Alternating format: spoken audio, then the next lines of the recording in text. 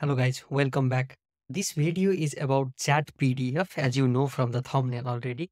What it does is you upload a PDF file and then you start chatting with the PDF. I was going through Twitter and I found one tweet from Mathis Lichtenberger. I hope I'm pronouncing his name correctly, where he says announcing chatpdf.com, chat with any PDF. Here he says that it's using the new ChatGPT API that OpenAI released yesterday and is super fast and free to use. Quickly answer anything from books, papers, manuals, and contracts. I was surprised how fast many use cases are evolving using the ChatGPT API. I went through this website, it's chatpdf.com. The name is also quite catchy, chatpdf.com. What does it do? Let's go through what it says. It says chat with any PDF. The PDF size is limited to 50 pages due to the high demand at the moment. But then this functionality was not introduced in the beginning, but now it already says that for more, use your own API key. If you click on this, it will say us that, okay, sign up for the OpenAI platform. We can go there, sign up and use our own API keys. But it's not necessary. We can still use the existing API key from Mathis or the one who is creating this website. Okay, it says chatting PDF. Why is it necessary? With chat PDF, your documents are becoming intelligent. Just talk to your PDF file as if it were a human with perfect understanding of the context. That is why chatting PDF exists now. And what is this useful for? It works great to quickly extract information from the large PDF files. Try talking to manuals, essays, legal contracts, books, or research papers. We can just upload PDF and then start chatting with it. And it says, how does it work, right? It says the PDF is analyzed first to create a semantic index of every paragraph. When asking a question, the relevant paragraphs are presented to the ChatGPT API. Your data is saved in a secure cloud storage and deleted after 7 days. There is also the disclaimer there that it is stored for 7 days, but it is being then deleted. If you don't know what semantic index is, we can just go to ChatGPT and then ask, okay, semantic index, what does it mean? There is long answer for that. And then I just ask it, can you explain it in simple term in 2 sentences? It says that, okay, a semantic index is a way of organizing and retrieving information based on its meaning or semantics, rather than just its words. It helps improve the accuracy and relevance of search results by understanding the context and relationship between words. I think this is a really good summary it provided in 2 sentences. Let's see how it works. There are 3 options here. You can upload the PDF from your computer, browse from computer. And the second option is from the URL. You can provide the URL of the PDF and already it will analyze the PDF. And you can even find the PDF if you don't have. Let's go through each of these and let's see how it works. Here it says browse my computer and I have downloaded one PDF before related to AI definitions. Now it says, okay, hello there. I am an informatic PDF file about artificial intelligence and its definitions. Here are some key takeaways from the content. It's already summarizing in 3 sentences here. And then if you have any questions about my content, feel free to ask. Here are 3 examples.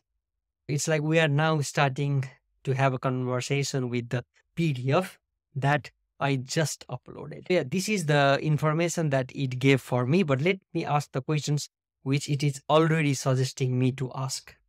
What are some examples of autonomous systems in AI? Let's just copy this. Here is a place to ask the questions and then just send it. Then it starts autonomous systems in AI can include hospital delivery robots that are all these things. And then it says that it is extracted from page 1. Although this PDF was just of page 1, it even gives us that, okay, this was extracted from page 1. All the information now, what you get will be just from that PDF. It will not go beyond that PDF. You are just having the conversation with the PDF.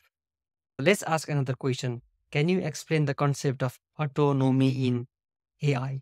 Let's ask the question here, and it will give us, yeah, in AI, autonomy refers to the ability of a system to independently plan and decide sequences and all these things, which is in the page 1. This is one where you can upload from your local computer. You can do reset and you can even ask the question. But if you want to close this, it says here, close this chat to use another PDF. Let's do close for now. Now we are back to the home page. Now let's say that we want to read from the URL, but okay, I don't have any URL for now. There is the option to find a PDF. Let's click find PDF and you can type anything here. Let's write data science and just press the search button. It will go through the internet and find some of the PDFs that has data science in it. Let's take one of these, data science Columbia University or something. Then it is now analyzing that PDF which it found from the internet. And now it says, okay, chat with computer science statistics.pdf. This is how easy it is and how simple the UI is. It does what it is meant to do. There is no distractions. The UI looks great. You can just upload the PDF from your local machine or from any URL, and then you can start having a conversation with that PDF. It says, okay, hello there, welcome to the Department of Computer Science PDF file on data science. We are thrilled to have you here and hope that this file will provide you with all the necessary information you need to pursue a career or further studies in this exciting field. 3 example questions you may have about this PDF file. What are the requirements? Let's go. What are the requirements for the data science major? Let's copy this and ask any question, paste here, and it provides us the information now after analyzing the PDF. And now I think this has many pages. Let's see if it gives the page number. And as you can see here, it extracted the answer from that page and it provides the information for us. Now, this is really good use case of ChatGPT API where we can use it to analyze or have a conversation with that particular document. You can go and ask as many questions as you want. Let's say that what is data science, if it is able to produce the answer for that. What is data science? And if we press enter, let's see if it gives answer for us. Because yeah, data science is a field that involves the extraction, analysis, and interpretation of large and complex data sets using statistical and computational methods. And it goes on explaining all the things. But the main thing here is it is not extracting from the wave how ChatGPT used to do.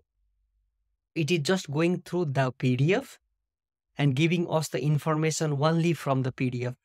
This answer was also provided from page 6. This is really cool.